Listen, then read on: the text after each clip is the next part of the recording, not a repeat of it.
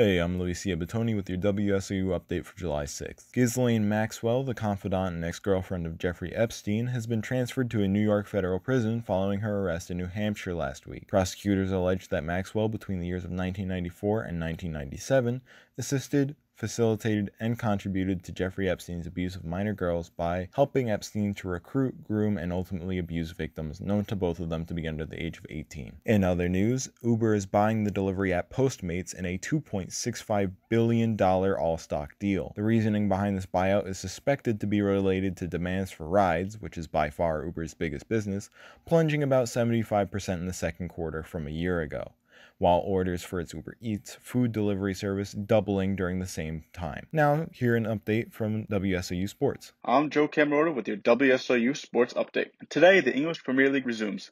At 3 o'clock, Tottenham Hotspur and Everton will be facing off at the new White Hart Lane, with both teams fighting to have a chance to play in European soccer next season.